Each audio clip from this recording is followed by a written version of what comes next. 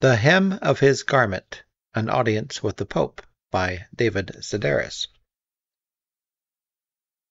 If you were to say to me, you can be in a room with either Chris Rock or the Pope, I'd say, Chris Rock, please. Nothing against the Pope, but he's never made me laugh. Neither has he come up with a viable solution to America's gun problem, the way Chris Rock has, saying that the firearms themselves can be unregulated, but that every bullet should cost $5,000. Okay, you'd continue, Julia Louis-Dreyfus or the Pope? Oh, no question, I'd tell you. The cursing on Veep amounted to poetry, so Julia Louis-Dreyfus. Stephen Merchant or Stephen Merchant? The same goes for Stephen Colbert, Mike Birbiglia, Tig Notaro, Conan O'Brien, Whoopi Goldberg, Jimmy Fallon, Rami Youssef, and Jim Gaffigan, most of whom I know or have met at one time or another. The crazy thing is that I didn't have to choose between any of the above and the Pope. For reasons I will never quite understand, I got to be in a room with all of them, plus 100 or so others who had also been summoned, without much advance notice, to the Vatican on a late spring morning in June, when Rome was hot, but not so hot that all you could talk about was how hot it was. Like everyone I spoke to the night before our papal audience, when, minus Jimmy Fallon, the American contingent gathered for dinner, I'd initially thought that my invitation, which was sent by email, was spam. Right, I said to the screen of my laptop. Nice try, Russia. I didn't click on the attachment until Stephen Colbert assured me that it was legitimate, and that the Pope really did want to meet with comics and humorists from around the world in 3 days' time, and at 6:45 in the morning. The invitation made it sound like there'd be a dialogue, as if the Pope had questions or needed to ask us a favor or something along the lines of, "Do you think you could maybe give the pedophilia stuff a rest?" Everybody's got a Catholic clergy joke up their sleeve, perhaps one they heard at a party. Mine is, a cop stops a car 2 priests are riding in. "I'm looking for a couple of child molesters," he tells them. The priests look at each other. "We'll do it," they say. Substitute rabbis or Baptist ministers for priests and you'll get nothing. I mean, the Catholic Church earned those laughs, and every time its senior clerics look away or quietly send an offending clergyman to the backbench, it's making this scandal larger than its ministry, at least to an outsider such as myself. "Can you help me turn this around?" I imagined the Pope asking. "How can we get back to the sex-starved nun jokes we all so enjoyed in the past?" This is a man who had just been caught using an Italian word that translated to faggotry for the second time in 3 weeks. After our visit, which was covered by seemingly every news organization on Earth, the gaffe would be brought up again and again, especially in comment sections, by people convinced that, had they been invited to the Vatican, they'd have stayed home in protest, or perhaps would have attended and then caused a scene, most likely one involving paint. It didn't bother me, though. When I heard that the Pope had said faggotry, I laughed in large part because it's a funny word. Then, too, it's not something you'd call a person. It's not like, "Shut up, fag." Rather, it connotes behavior. "Take your faggotry outside, please." Pope Francis can't perform same-sex marriages, but he created a firestorm within his church by blessing gay people about to be married. "If they accept the Lord and have good will, who am I to judge them?" he asked in 2013. Then, yes, he said faggotry, but he apologized for it. Both times. I don't think that he is a homophobe so much as an 87-year-old. I said, what again, really? My feeling is that if you want a church that is 100% gay-friendly, go join one. There are plenty to be had, or start your own. Yes, but I want Our Lady of Sorrows to celebrate Pride Month, I can hear someone whining. It's like going to Burger King and demanding a Big Mac. If you want a Big Mac, go across the street to McDonald's. Jesus. Also, I wasn't bothered by the Pope's use of faggotry, because I'm not queer, I'm gay. The difference is that queer people are offended by just about everything. Gay people just wonder what they'll wear to the Vatican at the crack of dawn and what the proper etiquette is. If he holds out his hand, you can opt to kiss his ring, my friend Leslie, who was brought up Catholic, wrote when I told her I was going. I was raised in the Greek Orthodox Church. There we kissed the priest's hand when receiving communion, though twice I moved up a few inches and kissed his watch instead, just to see how he'd react. Actually, no, another friend wrote. This pope hates having his ring kissed, so if he holds out his hand, just shake it. I was in Sussex when my invitation arrived. It was 8:30 in the morning, and by lunchtime I had my plane ticket and had booked a hotel within walking distance of the Vatican, which, like the city-states of San Marino and Monaco, is its own separate country, and could thus be added to a list I have on my computer titled Countries I Have Been to. The Vatican would be my 60th. There's another list on my computer titled Stars I Have Seen. People don't count if they are on stage in a concert or a play. They have to be at large, or at an occasion we were both invited to. According to an online article my travel agent sent, one that referred to my fellow Vatican invitees as yucksters, I'd soon be adding 2 American comedians, a British one, and an actress, also American, to my list. Plus the Pope, Hugh reminded me when I told him that I was definitely going. Oh, right, I said, the way I might have had he said, plus Sully Sullenberger. I guess I'd been limiting my list to entertainers and people who aren't in show business but dazzle nevertheless, like Ann Richards, the late governor of Texas. If I don't see the Pope as dazzling, I suppose it's because I'm not religious in any way. On my deathbed, I'll likely cover my bases and beg for forgiveness, but not until I'm coughing up blood or see Hugh reaching for the plug of my respirator. Does that make me an agnostic or a flat-out atheist? I do believe there was someone named Jesus who was a revolutionary, but I don't think he was God's son or that he was resurrected. It was a shame that I was invited to the Vatican, actually, like sending me to the U.S. Open when I've never watched a football game in my life. I thought of the millions of people in the world who'd give anything to meet the Pope, and realized that I knew only 2 of them, my friend Ewan's cleaning lady and Stephen Colbert, who's so Catholic he taught Sunday school. The dress code on the invitation was daytime formal, which I was told amounted to shined shoes and Jesus. I will leave that mistake in there because a certain viewer, if you call them viewers of mine, likes it. The dress code on the invitation was daytime formal, which I was told amounted to shined shoes and a suit.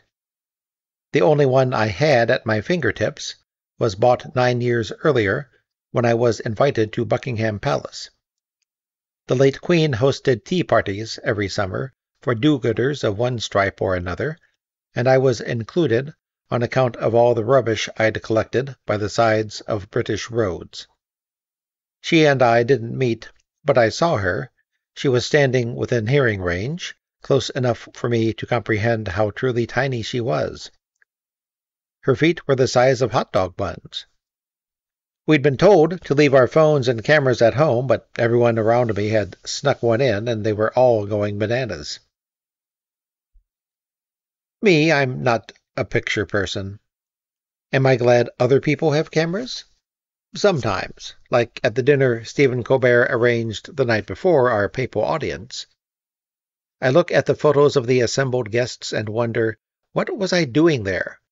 Why not Garrison Keillor, Tina Fey, or Donald Glover, to name just 3 of 1,000 more qualified people? It was like a reproduction of The Last Supper, with one of the disciples replaced by Snoopy. Does anyone have a favorite God joke? Colbert asked as our final course was served. It doesn't have to be your own. For most of the evening, I'd sat across from Whoopi Goldberg, who had no appetite and passed me all her plates after just a bite or two. That meant double servings of 4 separate pasta dishes, 2 steaks served on wraps of eggplant, 4 rich smothered dumplings, 2 tomato salads, and 2 cherry and goat cheese pavlovas, plus all the food I snatched from the plate of Jim Gaffigan's youngest son, who was seated to my right. Now my pants no longer fit, and my watchband was cutting off the circulation in my left hand. Even my throat was swollen. I cleared it before taking the floor. So God tells Adam, I'm going to make you a wife, a helpmate, the most beautiful woman who ever lived. She'll be terrific in bed, enthusiastic, and uncomplaining, but it'll cost you. Adam says, how much? An eye, an elbow, a collarbone, and your left ball. Adam thinks for a minute, then asks, what can I get for a rib? The polite but underwhelming response I got from people who tell jokes for a living, who fill stadiums, should have taught me a lesson. Instead, I told another one. What's the worst part of having sex with Jesus? He's always wanting to come into your heart. Thank God Colbert told a joke as well. It was, he warned us, decades old, and one of the first he ever wrote, but at least he wrote it. Mine were ones people had told me at book signings. I don't belong here, I thought, embarrassed for the upteenth time that evening. Usually, I comfort myself by remembering that everyone secretly feels out of place. Here, though, I'm pretty sure it was just me. That said, my fellow guests were welcoming, and it goes without saying, terribly, terribly funny, just as they were at 6:45 the following morning, when we met at an entrance gate near the Pope's living quarters, and were led to a magnificently frescoed room in the Apostolic Palace. There we joined the hundreds other people who'd been invited, more international writers and comics, most of them from Italy. I knew only one, a woman named Luciana Littizzetto, whom I had met years earlier in Turin. She was the only non-Vatican representative to address the crowd.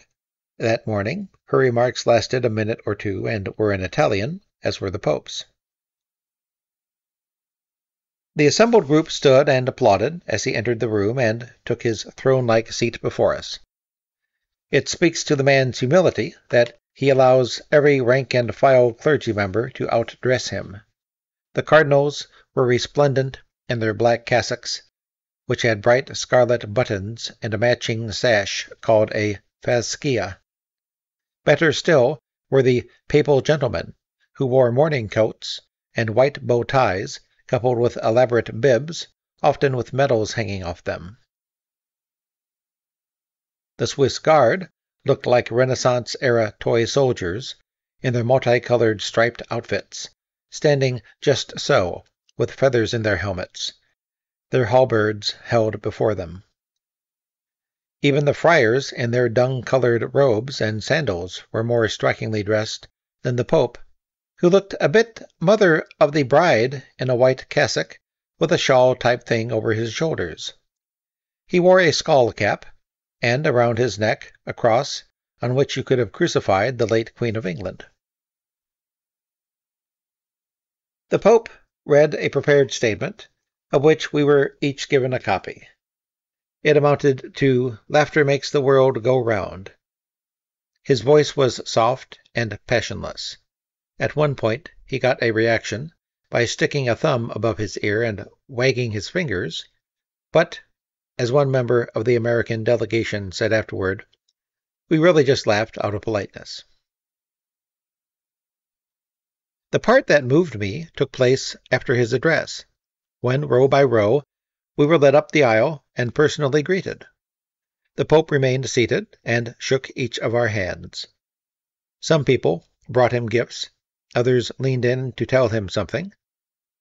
I think I said, "Thanks for having me." Standing before him, I felt the same pity I'd felt for the Queen and would feel for anyone who has to meet people for a living. Nothing stirred inside of me the way that it did in 2015, when, rounding a corner at the White House, where I'd been invited to talk with some speechwriters, I happened upon President Obama. For a moment, standing there with my mouth hanging open, I feared that I might spontaneously combust, with respect, with pride, and all. The encounter with the Pope, though, was like meeting the Dalai Lama. Not an inconvenience by any stretch, not uninteresting, just, oh, hi. Many people, after the handshake, walked a few steps, pulled out their phones, and then took a selfie with the Pope in the background. It was so tacky. I said to the Italian seated to my right, "You'd think he was Santa." As at any good fashion show, the majority of our time was spent waiting, but the clothes we saw made it all worthwhile. The difference, I thought, was that these outfits weren't for sale.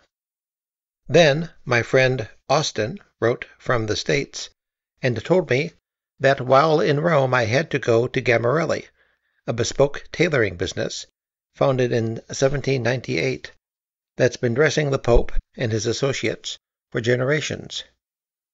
It wasn't too far from the hotel, so late in the afternoon I went with Julia Louis-Dreyfus, who wore great clothes and was seemingly up for anything.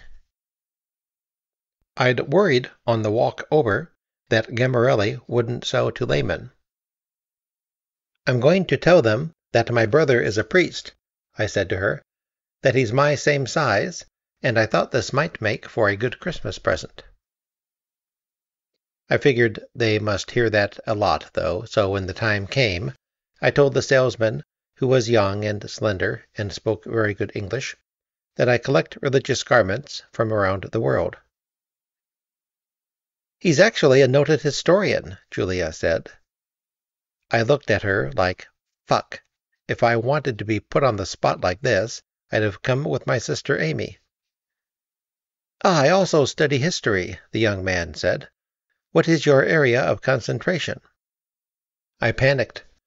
"Sometimes I write for magazines," I told him. What I wanted was a black cassock. That's the ankle-length robe Catholic priests wear. I wanted one because they're slimming, they're classic, and they're beautifully made, at least at Gammarelli. "We start by choosing the wool," the young man said, handing me a book of fabric samples. "Then we select the buttons and take your measurements." A Gammarelli cassock generally takes months to make and involves several fittings. The price, which is steep, reflects the high quality of work that goes into it. That said, it's not as involved as a bespoke suit.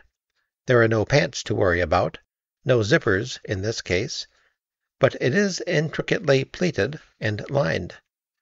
I was still willing to go ahead with it, and was being measured when the young man left the dressing room and returned with a cassock that was already finished, but had never been collected. Perhaps the priest who ordered it had died or had been sent to prison. Whatever the case, it fit me very well, except for the length, which could easily be adjusted.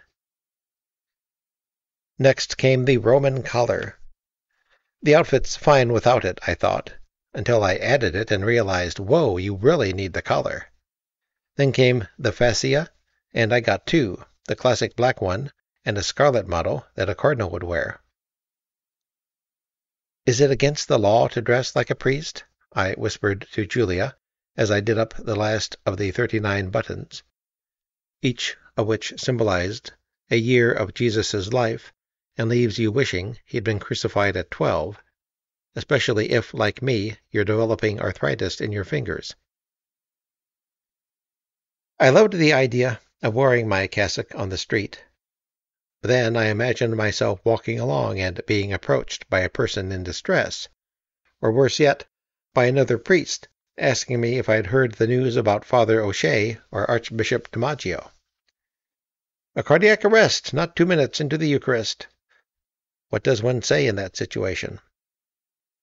"Oh, sorry, I honestly just like the robe. It takes 10 pounds off."